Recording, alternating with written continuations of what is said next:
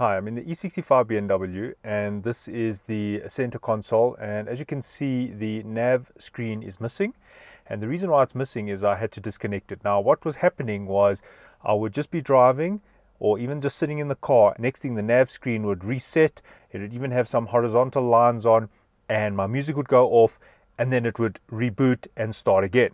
Right, I'm at the back of the car, I'm in the trunk area, and I've removed the side panel, and you might notice that some modules have been removed.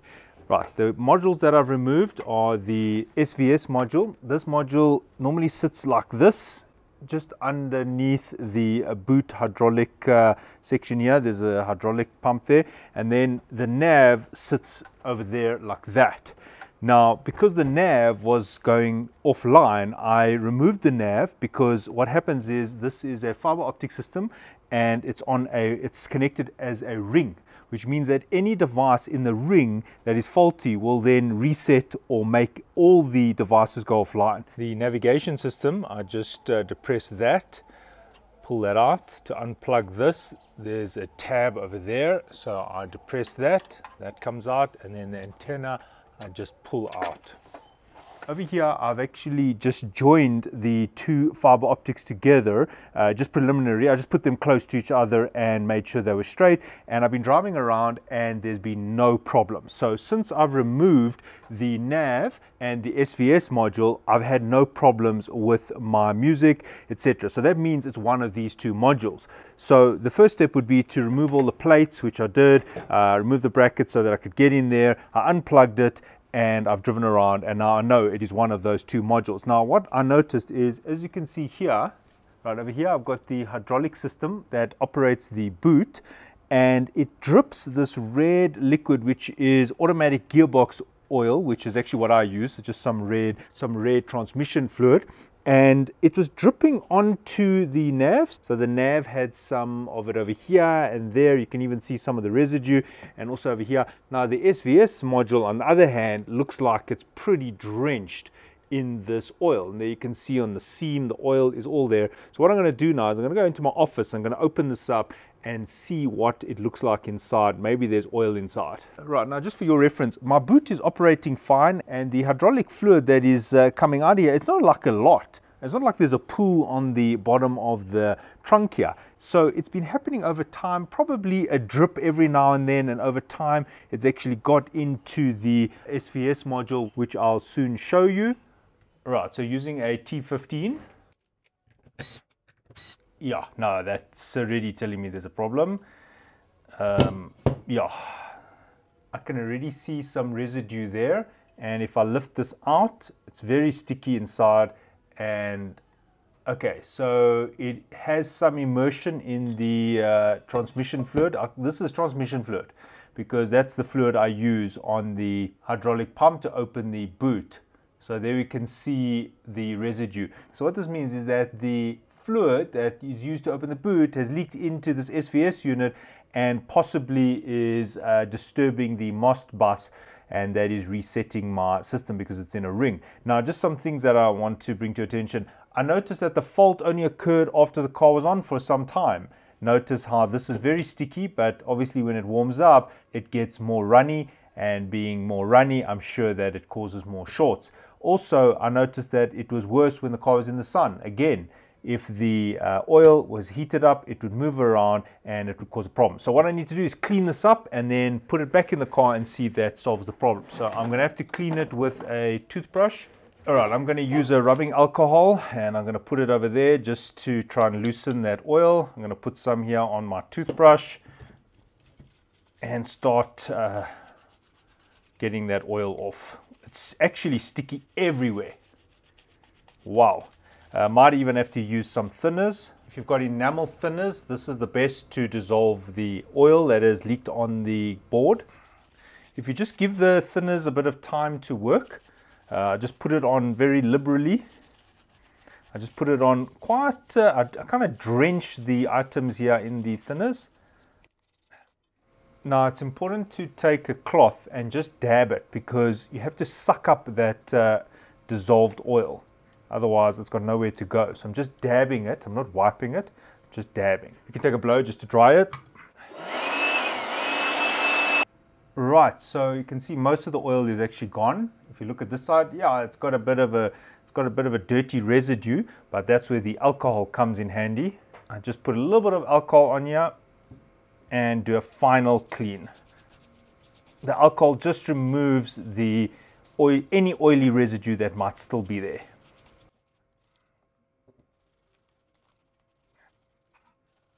Now all I do is I leave this in the sun for a couple of hours. There might be some liquid that's gone underneath some of these microcontrollers, so I want it to be completely dry. Leave it in the sun for a few hours and then I can reinstall this. Alright, so I've cleaned as much oil off as possible. I've left it in the sun for about an hour and a half. I don't want to leave it too long because this is an electrolytic capacitor and I don't want it to dry out. Now I will just return it into the casing.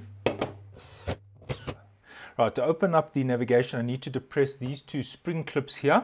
So I have to press those two in, and then there are two more on this side. So what I do is I just do the one side, and then I pull back, and then I do the other side, and then I pull back.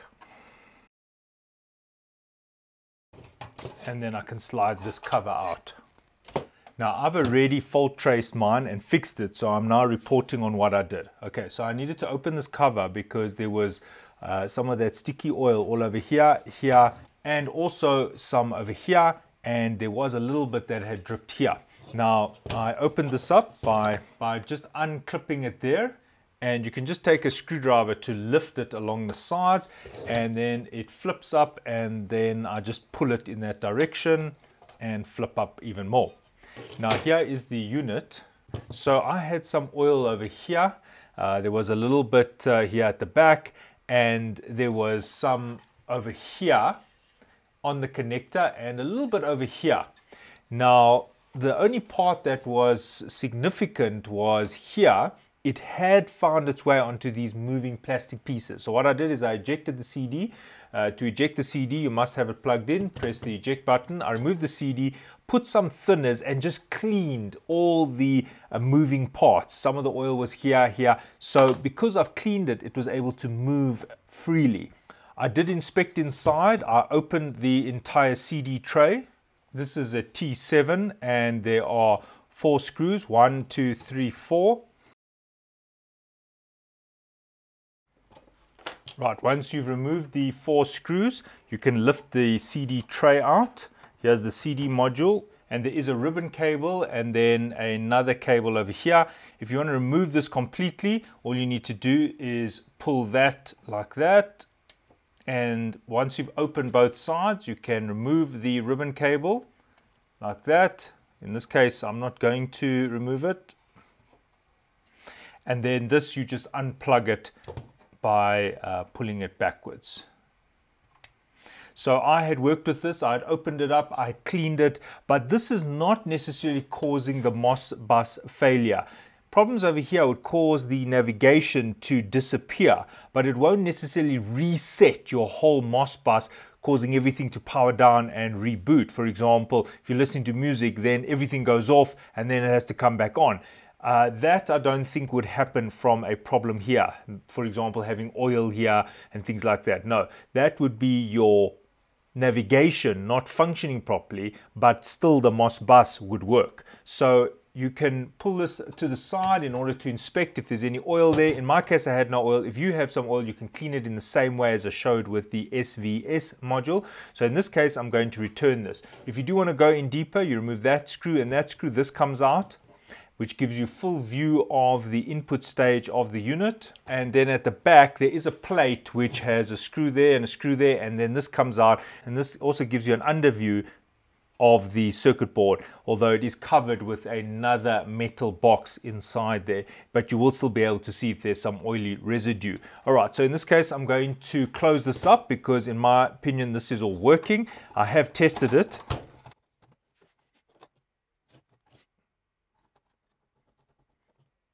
Right, to return this, I come at an angle like that, and then I make sure that it climbs over there, but under those lips. And then I align the other side, same story, over and under, and then I can just, using an even force, press it down, and now I've just got 2 screws at the bottom here. As you can see, the screws are not wanting to go in easily, and that is because I've incorrectly seated this. This must go over that. Then this whole plate will move a little bit to the right, which will allow the screws to seat correctly. Right, over here I'm just opening this join I did. This is just a superficial join while I was doing the troubleshooting. All I did is I took some heat shrink and some toothpicks just to align the sending and receiving of the fiber optic connections. There we go. I just held it in place with these toothpicks, and then I used heat shrink, and now I can just remove this tape. Right, so I'm just reinserting these. Right, so that went there, and the fiber optic for the SVS module, that goes there, and I can return them. Right, this is what it looks like. This lip is on the side here. And this is the space for the navigation unit. Right, so there's a screw there, there's one there, there's one at the bottom here, one at the bottom on this side, and one towards the back. Right, now I just slide this cover back on. Notice that these flanges are towards the back. It does say top over there. It's hooked in here, and now I can plug everything back. Right, now I had some oil that had found its way to this connector and also on this connector. So I did clean them, but also there was some oil inside here on these pins. So that was actually a secondary fault. What was happening is I noticed that I had everything connected, and then when it's connected you can see the lights here. And what I did is I wiggled the connector at the back, and I noticed that the sound system went off. So that meant I had the sound system on in the car and I was listening to it. Then I would go around and check if anything was loose by wiggling stuff. And when I wiggled here, the whole MOS bus reset itself. Then I knew that I had an additional fault sitting here. So I had two faults here. The first fault I had was the SVS module. When I was driving and it would get warm, it would start to create problems on my MOS bus. Second one was if I went over a bump or something like that, I noticed that it would also just reset itself. So these are some tips to try to determine what is the problem. Because this works in a ring, all you need to do is remove the connector, and if you have a spare fiber optic cable, I know you probably haven't got one lying around, you just need to align those, send and receive the fiber optics, so that it will then send the signal back around the loop. And right now you should see that it's flashing red there. That's telling me there's a problem. What I'm showing you is that I can open this over here. There's a little clip on the side. I'll just open it. I can actually open it with my nail, and there we go. And there are the send and receive. You can even open this as well. You just need to depress that. So I just depress here, and then that pops out at the back, and then you just need to lift that. There's a little clip there, and there you can see the fiber can come out. So if you can get both of these out, you can then bypass other modules, or just align these two together using heat shrink or whatever you want to use, and then you can do some fault tracing. So that also means that if you have this one like that, you can now make your own loop by doing that. So you can open both if you want. I mean, you could take this other one out and then just open this. Don't do harsh bends. Fiber optics mustn't do 90-degree bends and that. Rather have gradual bends, and then you can put these two together and you should be able to see which module is giving you the problem. So in this case, you can see the red light is flashing. So it's telling me there's a problem. Obviously the problem, because I've opened the ring. Here's the other side of the ring. So if I put it like that, notice it will stop flashing. So I can fault trace by removing modules, holding these in place with heat shrink or whatever contraption you have. You could even use some sticky putty, and then drive around and then determine which module is faulty. So in this case, I already knew it was my SVS and my navigation. Now, because I had oil inside here, I cleaned it with thinners, but what you can also use is a contact cleaner. This is a deoxidizer, so I'll just spray this inside here. I only spray it on the metallic connections. I don't spray it anywhere near the fiber optic connections. This connector needs to be completely open in order to reseat that. I put it in like that. Put it in like that, and now I can reseat it. So all of this is now connected and cleaned, and now I return my goodies.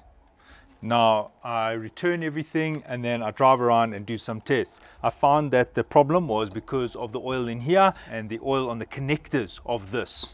In my case, when I fiddled with the connector, I noticed this on LED went dark and then it went on again. Then I knew that it wasn't making good conductivity because oil had seeped into the back of the connector. And that was the second problem on this vehicle.